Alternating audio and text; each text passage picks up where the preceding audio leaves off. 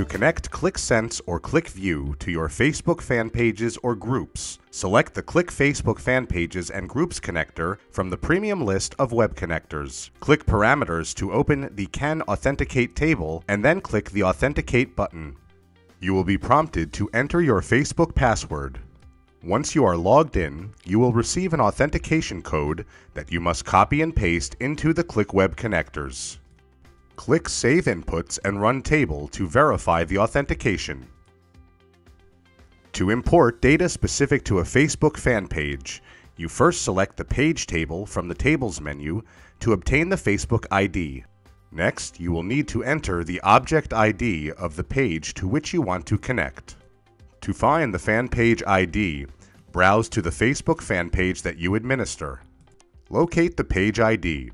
The page ID is either a numeric identifier, as in this case, or the page ID is a vanity URL, as in this case.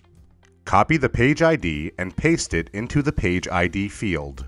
To import feed data from a Facebook fan page, select the Feed table from the Tables menu. Next, you will need to enter the object ID in the page ID field, and if you want, select a feed start date. Click Save Inputs and run the table. This returns all the feed data that you have on the Facebook fan page for the selected period. You can copy the code and insert it into your Qlik View or Qlik Sense application. If you are using Qlik Sense, you can copy the web connector URL and paste it in the Web File tab under Connect My Data.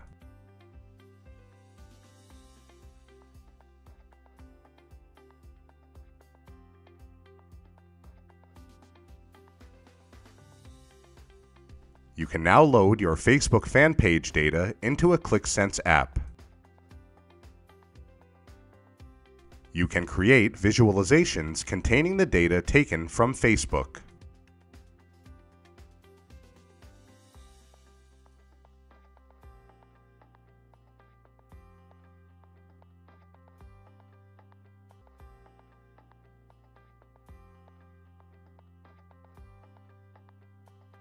And that concludes this video.